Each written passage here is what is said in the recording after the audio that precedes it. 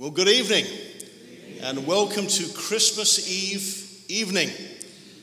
And this evening, we want to present a gift from our family to yours. And so as we go through this Christmas Eve evening, it will be the Harris family that will be bringing this worship service to you.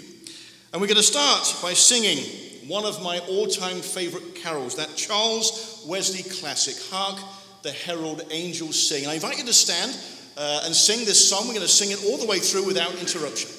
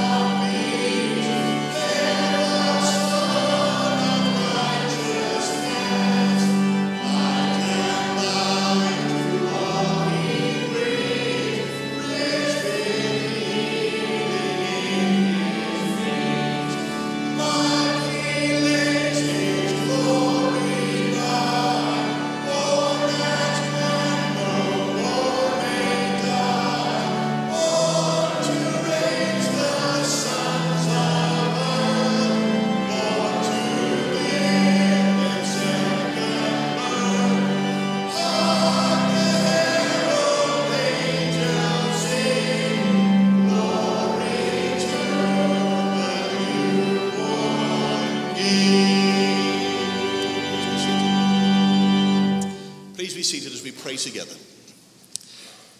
Heavenly Father, we thank you for Christmas. And tonight is a night of anticipation. When I think about Christmas Eve, I think about anticipation, the excitement of what will be. Lord, that's what we want to understand tonight. The idea of anticipation. The idea of what it is to wait. Heavenly Father, tonight as we've come into this place, we've come to celebrate your birth. We truly have. We're going to sing carols to that end. But Lord, I also want us to reflect upon a very important message of Christmas. And that is how we should wait, how we should anticipate. So this evening, Heavenly Father, prepare us for your birth, I pray. In Jesus' name, amen.